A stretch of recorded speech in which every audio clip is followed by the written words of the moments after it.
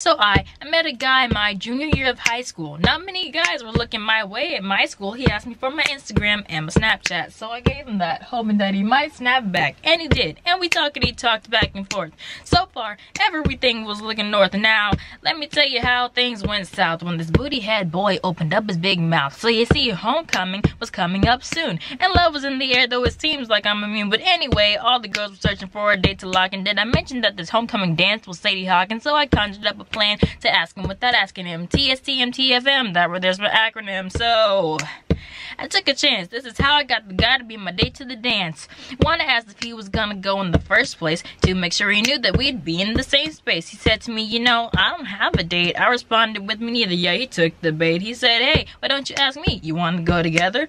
Little did I know he was faker than couch pleather. Of course, I told my friends that we're excited at the declaration till a few days later got a notification. It's from him, and he says, who's your homecoming date? I said, I thought it was you. Did I miss an update? He said, I was just playing. I'm going with another friend. Oh, I see. Let the games begin. So I devised a plan, a plot, a scheme. I'm the type to switch your yogurt with sour cream. Make him regret so he'll never forget. I'm like, Troy, you can bet on me. Get your eyes set on me. Went and bought a dress that was just like me. It was short, it was black, and it was a QT. Did my makeup like a pro and fluffed up my fro. Then I walked into the gym like I was running the show. Oh, then I heard my name being said. Oh, hey, Shakira.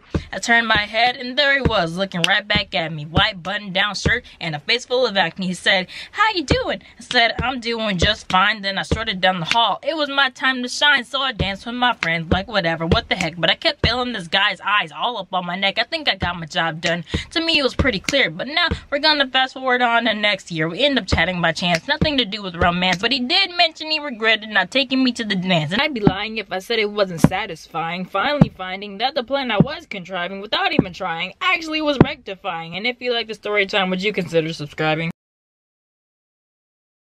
Hey, it's the next day. I hope you guys enjoyed that video, and if you didn't, I'm so sorry. But if you did, be sure to give it a like, you know, some love. Leave a comment. Comment down below. Comment down below your favorite line from the rap if you liked it. And if not, just comment a whale emoji, I guess. Be sure to follow me on my Instagram, my TikTok. The links will be down in the description down below. Unless, of course, I forget, in which case it won't be. Until next time, my children.